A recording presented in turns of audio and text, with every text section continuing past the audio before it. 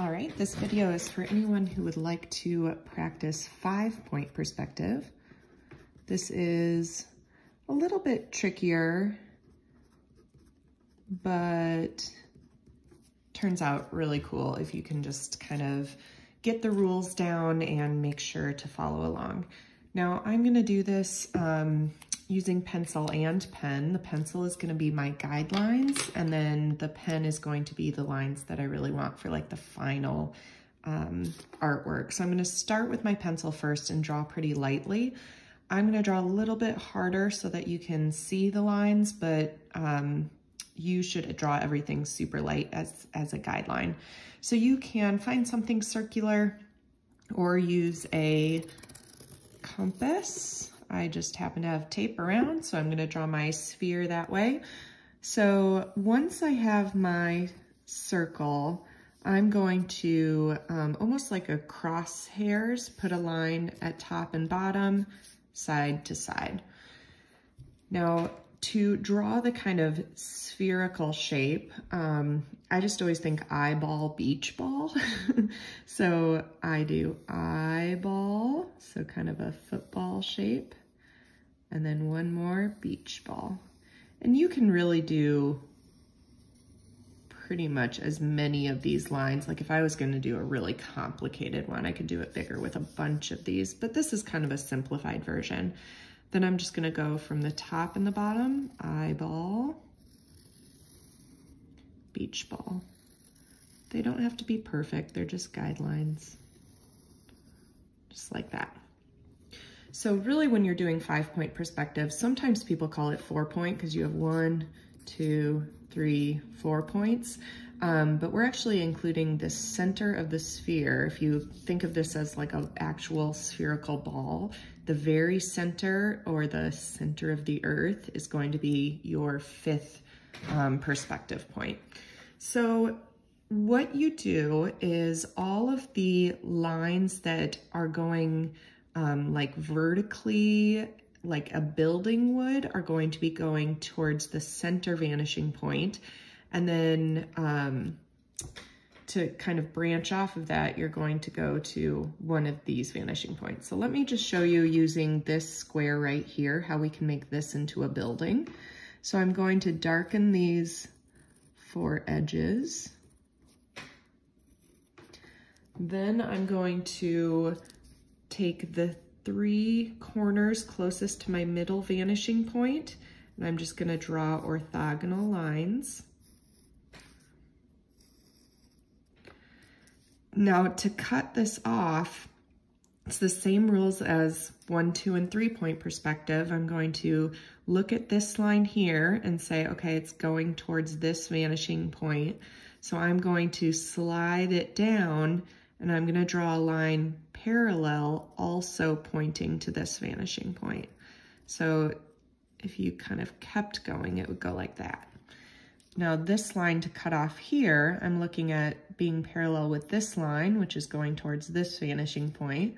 So I'm going to draw that going towards that vanishing point.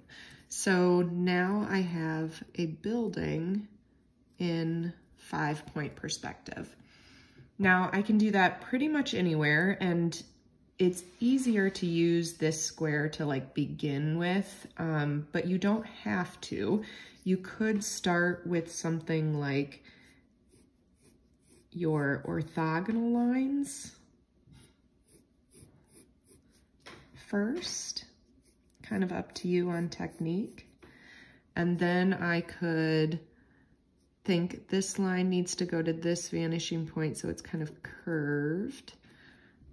This line needs to go to this vanishing point, so it's kind of curved. I have another one here going to this vanishing point, and another one here going to this vanishing point. So it's a little tricky to keep them all straight, but once you have some practice, it's pretty simple. And then the bottom is going to go to this vanishing point. This is going to be cut off at that. And I had a guideline right there, so it was quite easy to do.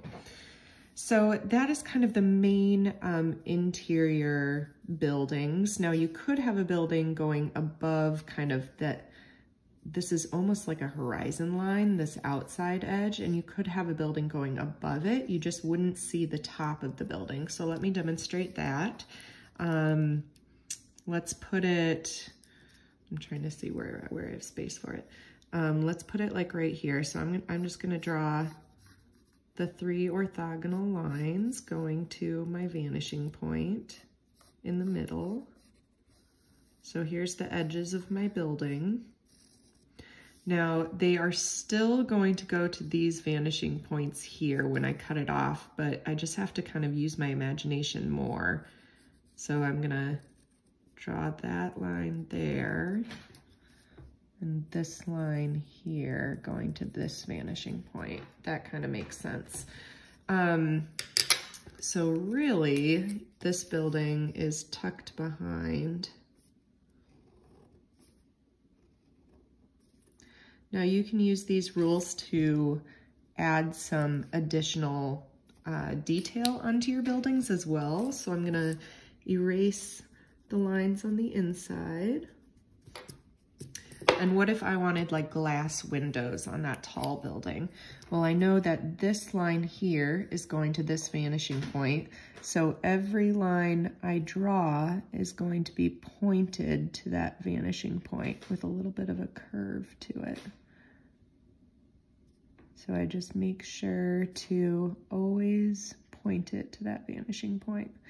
I also try to make these lines closer and these lines farther away from each other, so it looks like it's getting farther and farther away. So I could even emphasize that even more by doing something like that. So I could do it on this side too, but I know this side is going to this vanishing point, so I'm just curving it around.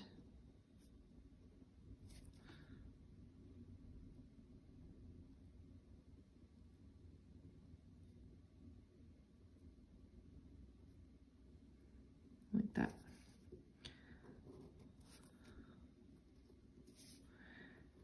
I could have this building, since I see a lot of the roof on this building, I could actually add some details to that roof and make it look even more three-dimensional. So I'm gonna first erase my lines inside of my cube so that I don't get confused. And now I'm going to add a line that's kind of headed towards the middle the middle vanishing point from here.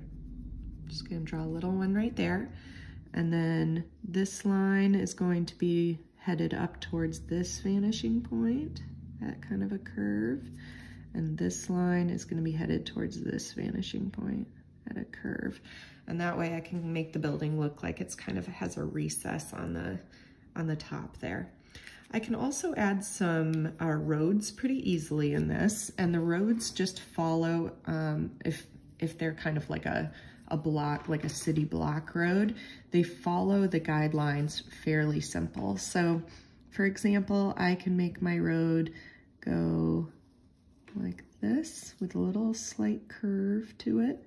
Maybe I'll have my road come out there.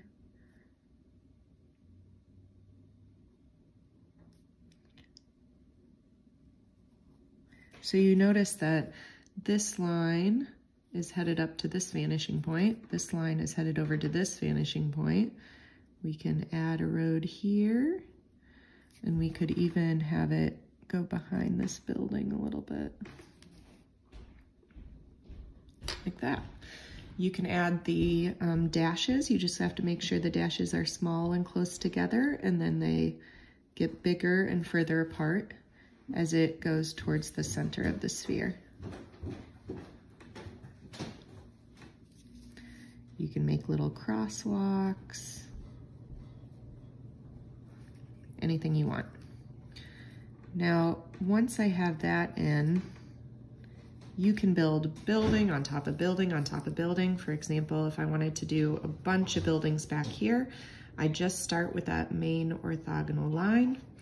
I go towards this vanishing point, I go towards this vanishing point, add my orthogonal line going towards the center. I could even build buildings in the back further, just using those same rules. You can add like chimneys this way. You can build lots and lots of layers of buildings. Now, your 5-point perspective does not always have to be in a city. I'm going to use the other side of the sphere to show you how you could have a kind of outdoor setting here and use the same rules. Sometimes I get a little sick of drawing just buildings in perspective. So let's say I wanted to draw on this side a mountain scene with a lot of trees and maybe a tent or something. I could do that fairly simple. So for the first start, I'm gonna draw my tent. I'm gonna use this square to help me organize my space.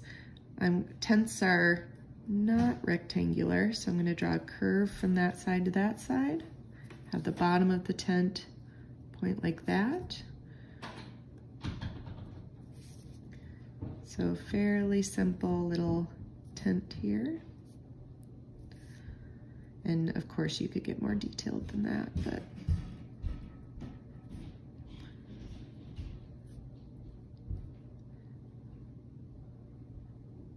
something like that. Now, once I'm done with my little tent, I want to give myself a little scenery to go with it. So all of my trees, I'm going to go towards that middle vanishing point. You could even have some trees peeking out from the other side of the world. I'm going to draw this horizon line. And then you can just simply put in some details here.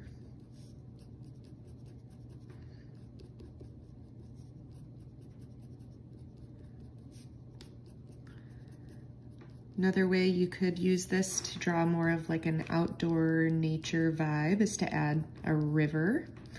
Now this river is going to be more organic than a road, but follow the same idea that it goes thicker and bigger towards the center of the sphere and narrower towards your poles. So I'm just gonna have it curve around here and up to here. And now as I draw the other side of the river, I'm gonna make it go bigger towards the center and then smaller as it goes towards the poles. I could also have kind of a mountain scene. I can put some mountains in here. And now we're just thinking of more like atmospheric perspective. So as I color this and add detail, I can make these look further in the background just by using some not linear perspective, but atmospheric perspective. How much detail I add to it, what color it's going to be, that kind of thing. I can also add a few more trees pointing to the middle of my orthogonal. Now these are not really to scale. This is more like a illustration that I'm exaggerating some scale, but you kind of get the idea there. So once I'm done with mine, I would maybe add some more details and things up here, but I have a lot of guidelines there. And you can kind of see that it's following those same rules. And then since I've used a nice pen that won't blur, I can just go ahead and erase all of my guidelines.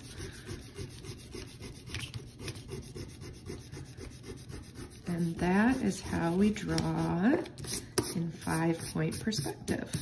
So now they're all hidden, but we had a vanishing point here, here, here, here, and here. And that is 5-point perspective.